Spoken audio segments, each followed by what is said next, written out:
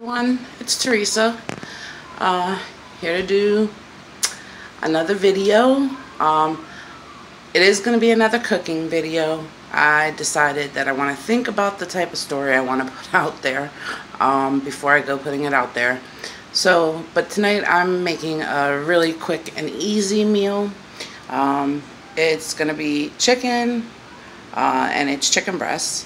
One thing I do want to show everybody is that I buy this package of Purdue, and on the bag it says that our chickens are raised with no antibiotics, and all vegetarian diet, and no animal byproducts, which I can really appreciate, and so does my family. Another thing I like about it is I am very OCD about my chicken. It has to be super clean. Some people, I don't know, they just rinse it. I have to clean it. I have to rip off layers of slime and all that stuff. Anyway, the pieces of chicken that come are nice pieces of chicken. You get like this. And the nice thing about it also is that they come in individual packages like this. And I have 5 pieces of chicken right now ready to get to start cooking on. And this is all the fat that I got off all 5 pieces. The other thing I wanted to say is with me and my family, we don't like a lot of seasoning on our chicken breast, so I just season with salt and pepper. If it were chicken legs, chicken thighs, we definitely would be putting some more seasonings on. But I'm going to be breading the chicken breast, so that's going to give it a lot of flavor as well. So I have my chicken already salted and peppered. The other thing I wanted to show is I'm going to be using some flour for breading, and I am also going to be using some breadcrumbs. And some people may find this strange, but I find it very easy and a simple thing to do. But I get extra bags, these type of grocery bags from the store. I grab them, extra ones, so you know that they're clean. And what I do is I fill it up. As of right now, I have my flour in there, and I will be putting in my breadcrumbs in just a sec here. But because I moved the bag, I'm trying to adjust it so it's back the way I had it. But yeah, so I'm gonna go ahead and add some breadcrumbs. I don't put a ton, but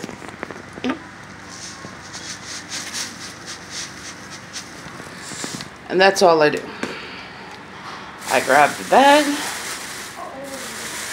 and I mix it all up. I have to use another hand, so I'm doing the best I can right now. But yeah, so that's all I do.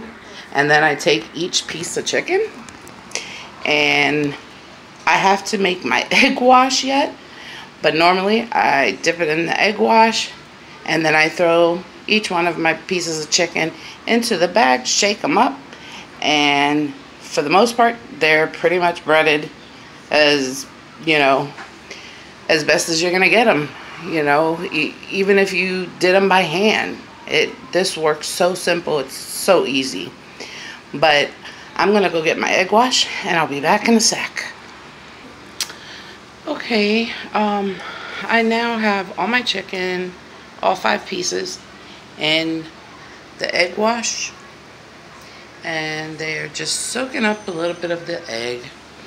What I'm gonna do next is I'm gonna put them in the breading, and I'm gonna have to have my oil prepared. Again, as far as oil goes, yeah, I use a lot of olive oil, but when I'm frying, I'm using just plain old vegetable oil again. And I'm just using very little of the vegetable oil to fry 5 pieces of chicken. and I just dropped the oil, but thankfully it fell in my pan. But that's it. I'm put enough to coat the bottom of it.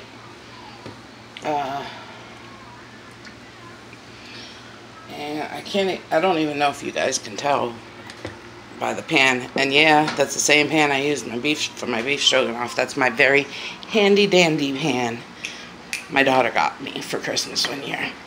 And I was very happy. I should say my daughter, my son-in-law, and my grandkids.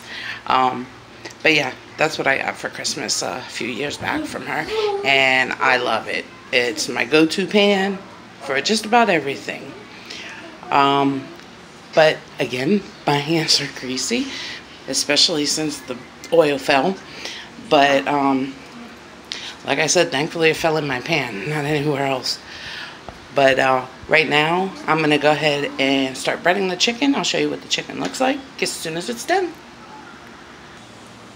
Okay, I got my chicken breaded, got my oil ready. I'll show you what the chicken looks like. This is the 5 pieces of chicken, all breaded.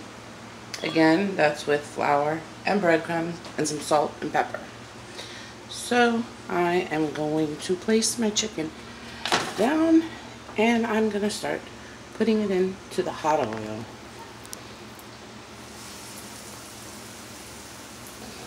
And you want to make sure it's nice and hot. Not too hot that it starts to burn the chicken, but hot enough that, you know, as you add the pieces, it doesn't start to make the oil too cold. As you can see, it's staying nice and hot. I can fit one more, I think, right now. And as they start to cook down, I'll add the last piece. But while I did that, I also boiled my water because I'm making macaroni and cheese. Not from a box, but it's a very easy way to make mac and cheese. And all I do is I use some Velveeta, the large chunk of Velveeta, cut it up into squares. I use about 2 tablespoons of butter, which I'm going to go ahead and add to my hot noodles. Put the butter in there, if you can see that. Okay. I'm going to go ahead and grab my cheese that I have already cut up into squares. And then I'm going to start, it's a bit close there for a second, but I'm going to start adding the pieces to my macaroni. And like I said, I just cut them into squares like this, and then I just throw them all over my pasta, as my chicken is going to cook fairly quickly, so I want to try to get this done as fast as I can. There's the pasta. I better lower the chicken a little bit. And just adding the rest of these pieces, but because I can't seem to do it, it's a little difficult to do it with one hand. You know, normally I have both hands free, so I decided to put the camera on me. But I'm just gonna go ahead and dump the rest of these in the pot. Throw my paper away and show you the cheese in the pot.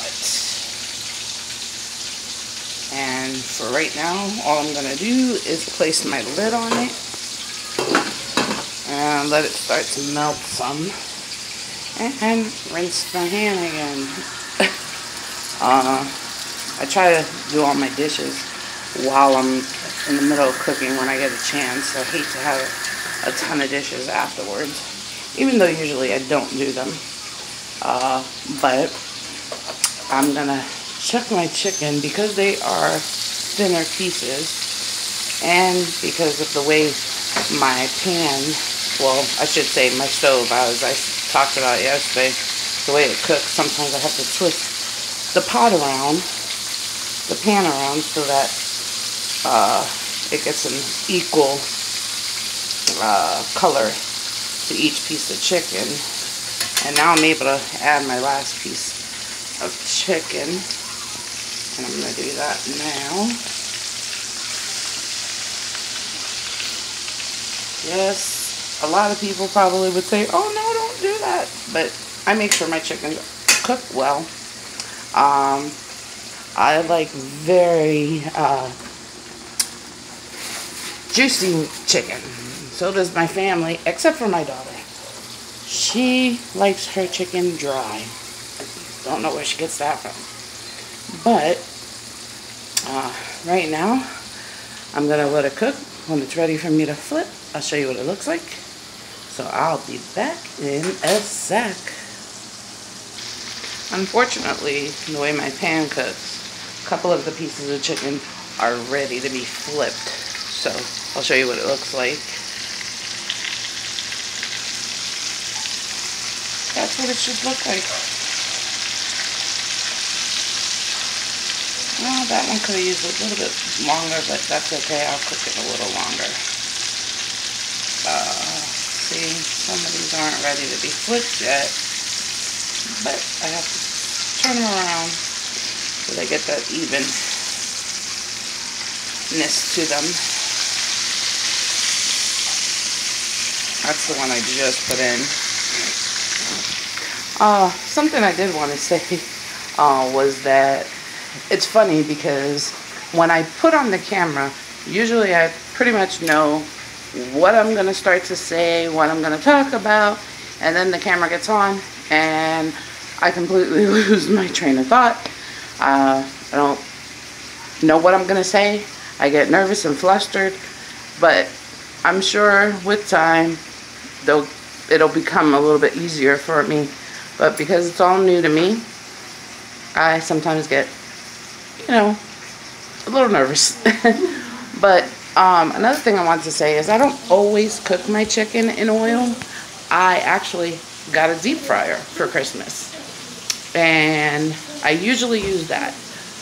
But it's a smaller air fryer, so it takes me a little bit longer to cook the food because I have to cook them separately. You know, I could probably fit about 2 pieces of this chicken in there by itself, but I'd be cooking, you know, for a lot longer if I did it that way. And sometimes I do, like I said, but today I started cooking dinner late again, so I decided to just go ahead and fry them. But everybody loves them that way too. Another thing I wanted to say, if I didn't already say it in the beginning, I can't remember. Yesterday, when I made my first video, I probably retook that video, I'd say about 4 different times. I had to restart it because I was so nervous. Today, I only had to restart it twice, which is pretty good. I have to say, I think so. But what I wanted to say was I have already gotten 57 views. And I want to say thank you to everybody who's watching my videos. I didn't quite get as many subscribers. Still working on that. And hopefully, the more videos I put up, the more subscribers I'll get. But continue to share this with your friends. You know, if each person shares it with their friend and their friends share it with their friends, I'll start to get subscribers so fast. But yeah, just if you could do that, that'd be awesome. And let's go ahead and check my chicken again. This piece is ready. And this piece is ready. And that's ready. I may have to cook a little longer with that one, but see what I mean? It's about how it cooks. As you can see, this one's a lot darker because I had to flip. Now I gotta flip again to get these a little more even. I hope I'm getting that in full view for you guys. But yeah, that's it.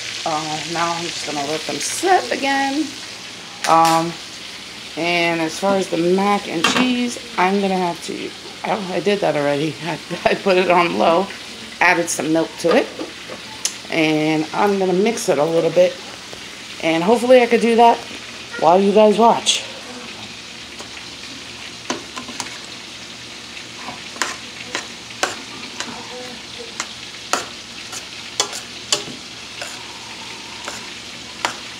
I didn't add a lot of milk, just a little bit, to help, just to mix it well, and, you know,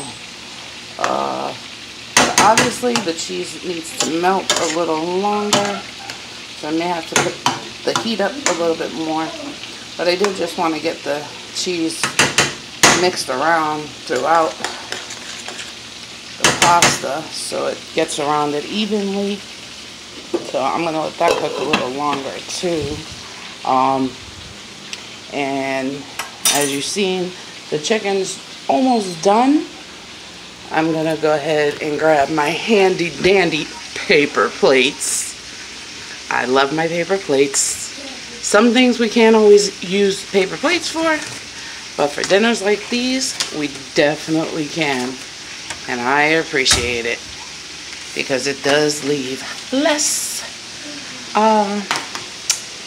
dishes. But I'll be back as soon as chicken's ready. Okay, my chicken is just about ready. One of the things I like to do is I always like to check the temperature of the meat to make sure that it is cooked thoroughly, but just enough that it doesn't dry out. And I'm gonna start taking a few pieces out right now. And one of the things, I said I was grabbing paper plates thinking I was putting my chicken on there. No, one of my tricks is I put it on a rack so that it can breathe in between each piece, so that you keep the crunchiness to the meat. I don't know if everybody knows that, but I think it's a handy idea to keep your meat nice and crispy as you make it. And my also my mac and cheese is coming along great. But I gotta finish pulling out some of this meat before it dries out on me. But I still have another one. I think it's the one I just put in late that I definitely have to check. Put my thermometer in and check, make sure. But there's 3 more pieces still left in there because of the fact that they are a little bit fatter pieces. So I want to make sure that they're cooked. So I'm checking the piece I put in last. And like I said, these cook really fast. Let me grab my spoon and we'll take a look at the mac. And as you can see, it's becoming very creamy. That's the mac and cheese. There's still some pieces that need to melt. It's not completely melted down yet. But I did add quite a bit of salt while I was preparing the pasta. So I won't add any more to it. Sometimes I do. But today, I'm not going to do that. If anybody feels they need more salt, they can put it on. And as far as pepper goes, everybody can put their own pepper on. I know a lot of people like it with pepper. But yes, my chicken is ready to come out. So I'm going to finish grabbing these real quick. This was the last piece I put in. And it's already ready, so like I said, they don't take long to cook. I'm taking those out right now.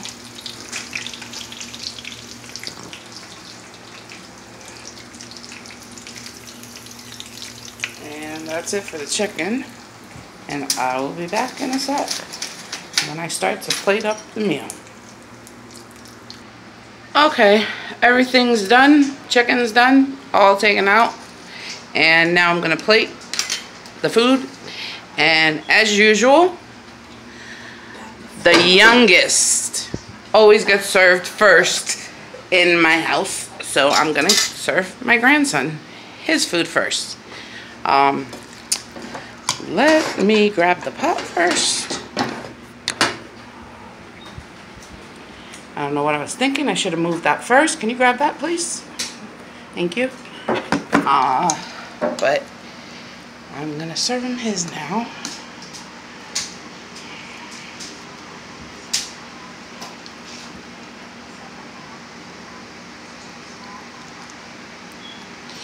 And that's what the plate of food looks like.